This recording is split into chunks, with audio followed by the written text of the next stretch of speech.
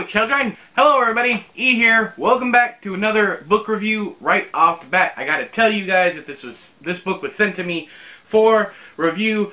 Compliments of the publisher, Atria Publishing. But the book is Things My Son Needs to Know About the World by Frederick Backman. Bachman? I don't know. We're just gonna jump right into the review. I have loved Frederick Backman's work. I have hated his work. I love Beartown. Couldn't stand Us Against Them, Us Against You. Can't remember. Can't be bothered. And I was kind of in the middle with a man called Ova, whatever his name is. But this one I absolutely fell in love with. This is I believe it's supposed to be completely non-fiction, even though some of the stories in here seem to be exaggerated for comedic benefit. But that doesn't take away from the enjoyment of the book. I laughed throughout the entire book, and I do not feel, in my heart of hearts, I do not believe that you have to be a parent to enjoy this book. It may be even funnier if you have been through some of these things, but just know that you don't have to be a parent, you especially don't have to be a father to find this stuff funny, because I read much of this book out aloud. I read this book to my wife Shell, and she was chuckling as well. I even let Dan not read some, but I even read some of it to Dan, and Dan thought it was quite funny. That's my oldest. He's 14, and there's Chris is 7. Well, Chris didn't really get any of it. But this book is hilarious. There's a recipe in here for fried Snickers ice cream. Not fried Snicker bars or fried ice cream Snicker bars, but it's the ice cream with pieces of Snickers in. He fries that. So there's funny stuff like that throughout the book. I want to go ahead, I'm going to try and find, there's also quite a bit of poignant stuff in here, a lot of quotes in here that meant the world to me. There was a lot of stuff in here that is meaningful, especially now when we're all going through the BS with politics and religion and all that stuff. It kind of gives you another perspective that's not really a centrist view, but it's a neutral view that I smiled at. There's a lot of quotable content in this book, but we're going to talk about, let's see here. First, we're going to talk about page 55 and 54. It looks like, if I can find the actual page numbers here. Some of the pages don't have numbers on them. Okay. This one I especially liked. I'm just going to read like this whole section to you, so bear with me.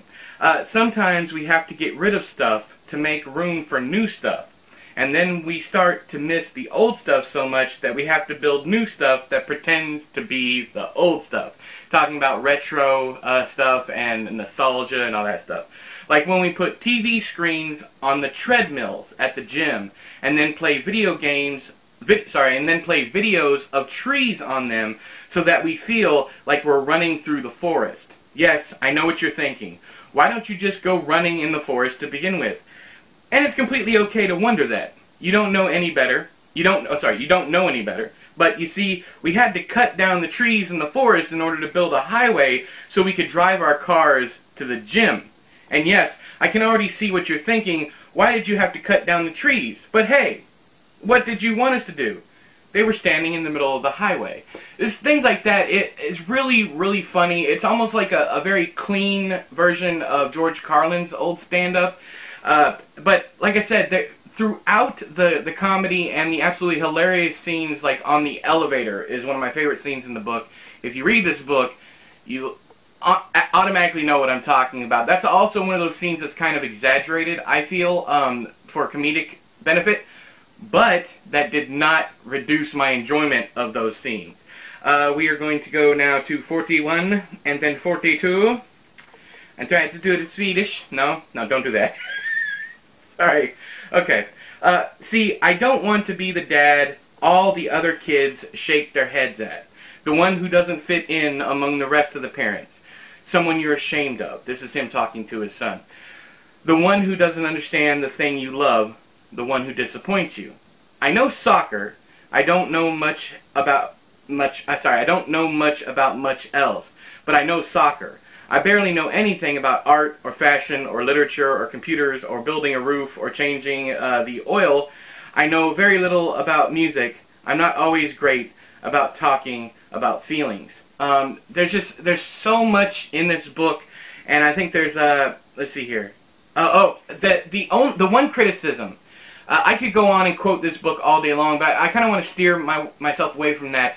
The one criticism I have is Fredrik Backman does so much writing. He has so many books out, and not once does he talk about his writing in this book. And I know it's not really a memoir, but it's about the time when they were pregnant with his son, and then afterwards, after the baby came, I think it goes up to a year and a half in the baby's life.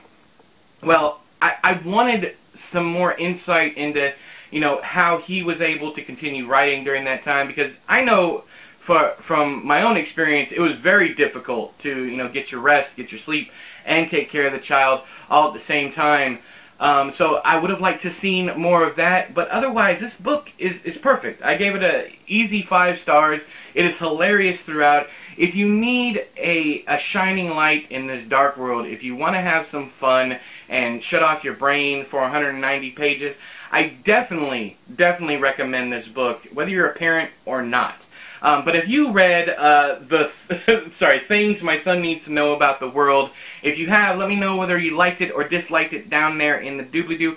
Let me know why you liked it, especially let me know why you didn't like it. Let me know your complaints, all that stuff down there in the doobly-doo. But until next time, I have been E, you have been you. This has been another book review. I'll talk to you guys later. Bye-bye!